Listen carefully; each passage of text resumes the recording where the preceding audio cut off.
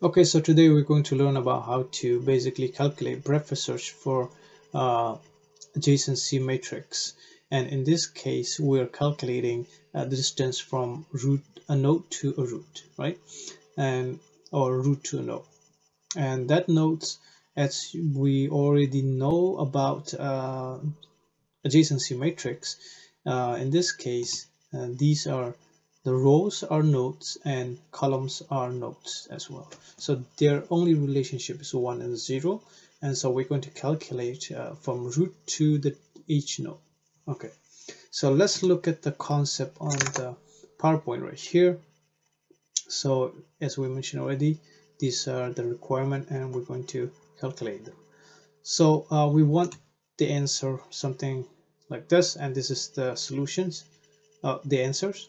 And we started from here, and we're gonna basically start by pushing the root onto Q. And first thing first, always the most very useful for this solutions. So we will start pushing it and start looking up at this row. This is basically the root, and then we will try to see if the relationship from the root to each node. In this case, the root is 0, and the relationship between node 2 and the root is 1. Okay, let's implement that first in JavaScript, and we will see the pattern, and so it will be easier for us to understand. Okay, so first thing first, they already given us this a little bit of code here. So what we just have to do is basically follow our executions plan how we plan, right? Okay, so the plan is basically we have to calculate the answer, something like this. So basically we need an object, right? So the object is nodesLand, and we have to basically initialize that nodes first with infinity. So for and var and edge, let's just call it edge. That's what we are basically initializing it. So edge, and the length will be graph.length, and so edge plus edge.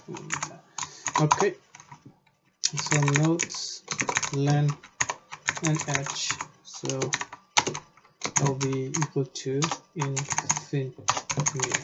All right, so now that we initialize it on nodes, that will be s. So okay, so now that we got 0 1 2 3 with infinity, that's good, looking good. Okay, and then we're going to initialize our root, which is node len, and that will be the root right here, and equivalent to 0. The reason is basically 0 distance compared to the root itself, right? So, and then we're going to need basically Q, and that's what we are going to use. In this Q, we're going to basically initialize it with the root itself first, and that's our variables.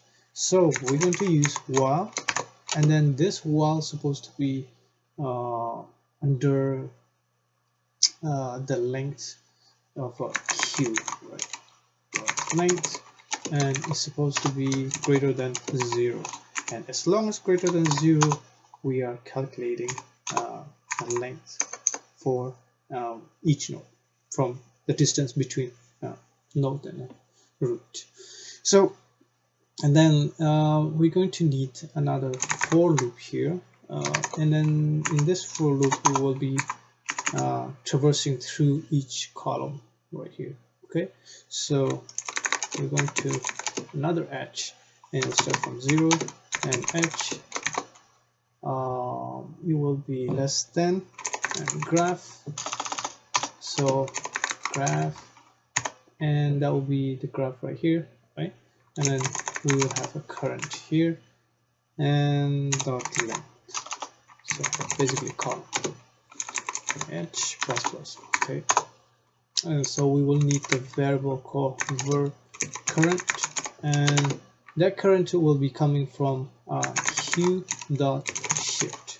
So we are basically shifting from first in first out, so the q is removing the value from the front, and that's what we need. And the second one is basically comparing if conditions right here, and we're going to compare basically try to see if there's one right here. We're trying to get any number relationship, the relationship from root to another node, which is node 2, right? So the root, it has to be 1, and so in this case graph and current, from the graph to current, and the column, which is basically h, it has to be 1. Okay, and it has to be 1, and then I think so it has to be 1, and also the nodes, the one that we're going to store in, so that one has to be infinity, right? So that means infinity means basically is empty, right? Okay, so we're trying to check that, and we're going to store the valid answer here. So we're going to calculate it here. So copy, basically copy this, so nodes, copy that, and it will be h, and then we're going to be calculate from the previous distance, which is basically the current. Okay, and then plus 1. Okay, so, and there you go, we got the value, but it's not the right answer yet. We have to move on to a new node every each time, right? So we have to push in the queue. So in this case, we're going to push the edge. Okay, so that way we get the right distance for each node. Okay, and so there we have it. That's the answer for the distance, calculating the distance between a node and the root. All right, that's what basically we're doing right here. Okay, so the Q, we got the root right here, and then we calculate this, and we detect this distance, and we add it to node 2 because it's just directly above. I mean, not above. If we count it 0, 1, 2, then that's our node 2 pointing at, right?